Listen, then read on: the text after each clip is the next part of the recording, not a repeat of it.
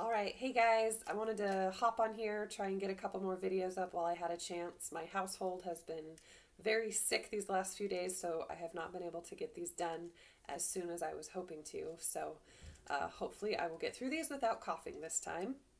So let's talk about stun guns right now. The first one I want to show you is the Get a Grip.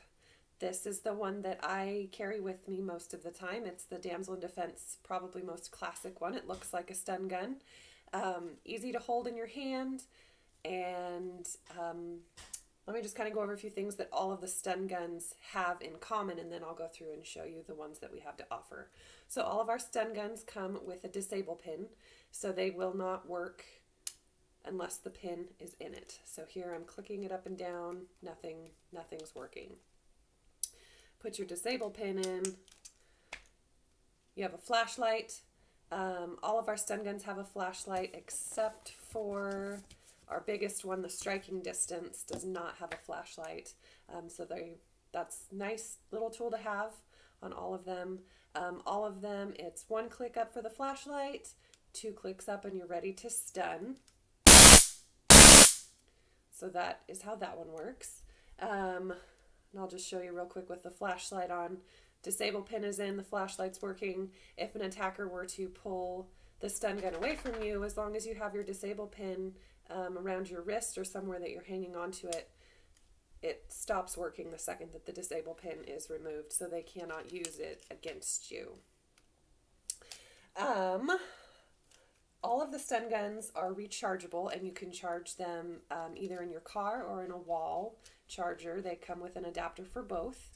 And we recommend that you charge them once a month for 8 hours just to ensure that it is ready for you to use when and if you ever need it. Hopefully you don't ever actually need it.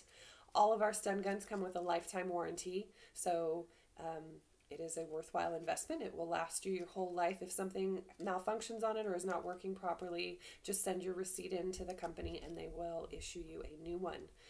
The same as with the pepper sprays, they have an incident replacement policy as well. If you are having to use your stun gun against someone that's attacking you and something happens to it, they take it from you.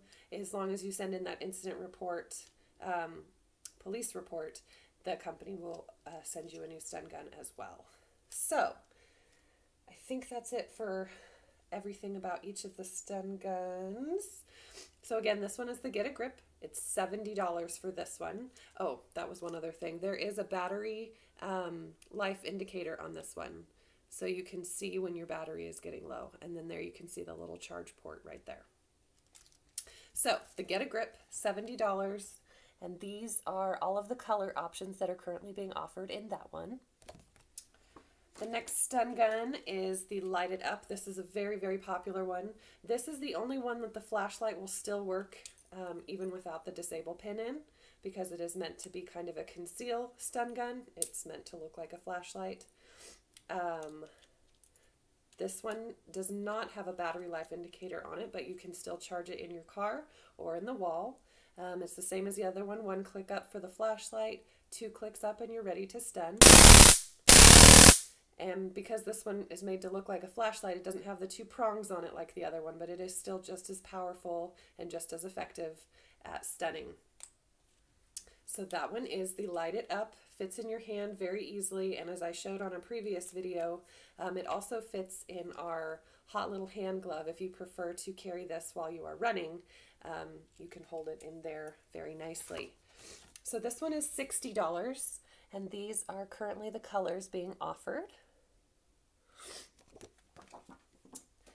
Then we have the Gotcha stun gun, and this one is meant to look like a little digital camera.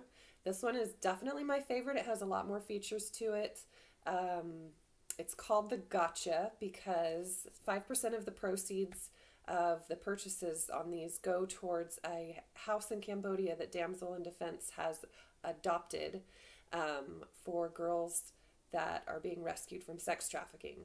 This house helps to rehabilitate them and give them a new life basically after they have been victims of sex trafficking. So Gotcha, kind of like Gotcha Day for when you've been adopted. This is the Gotcha stun gun for our house in Cambodia. So So this one has a flashlight, same as the other two. One click up for the flashlight, 2 clicks up, and you have your button up here, and you're ready to stun. So you have your 2 little prongs right there on this one. The other cool thing that this one has that the others don't is a personal alarm. So that second little black button here, it doubles as an alarm. So if you're in a situation where you can't scream or you just need to draw attention to where you're at, awesome tool to have, and it's great that it's all in one on this. So we'll go ahead and turn that off. And this one does have a battery life indicator as well. And then the other cool thing that this one has is it has a USB charge port. So if you are out and about and you need to charge any of your other electronics, you can plug them directly into this if you are not near a power outlet, and you can charge your phone or other electronics. And then there is the charge port. This one, as well as the other ones, you can charge in your car or in the wall. So that is the Gotcha Stun Gun, and it is $80 for that one. So it's a little bit more, but it does have several other really cool features, the personal alarm and the charge port. So really good one, definitely my favorite one. Okay, then the final stun gun that we have, I don't have to show you live right now. I'm waiting for the new version to come out. So this one is called Striking Distance, and it is, the new ones will be 16 inches long. The current one that is available is 14 inches long. If you want to order one now, you can get it for half price while there's still some left. So that would be $35. Regularly, these are $70. So when the new ones come out, they will be $70.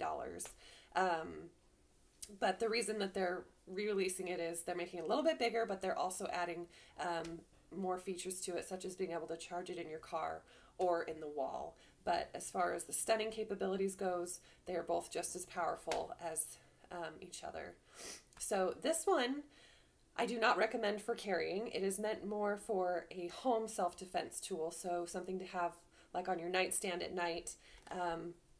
Those 2 strips there's a strip on each side, and those are stun strips. So this one is definitely a major ouch, and it does carry some residual charge if you have stunned or turned the stun function on. If you were to grab that end accidentally or on purpose, you would definitely still feel some of that charge through there. So that's why this is not one that you want to carry in your purse, especially in the event that you would have to use it. It would still be carrying some charge in it. But it has the disable pin just like the other ones do, and again has the capability to be charged in your car or in the wall. And it comes in black or pink, and that one is $70. So I think that is it as far as the stun guns go. I just wanted to make sure that I mentioned that when you're using a stun gun, if you ever have to use one on an attacker, you want to make sure that you are using it on large muscle groups if at all possible. I mean, hit them wherever you can. It's going to hurt them no matter where you hit them, but if you hit and focus on a larger muscle group, you will be disabling that person for a little bit longer period of time. Also, same as with the pepper sprays, you are not stunning and sticking around. This tool is to help you get away. So you stun and you run to get help.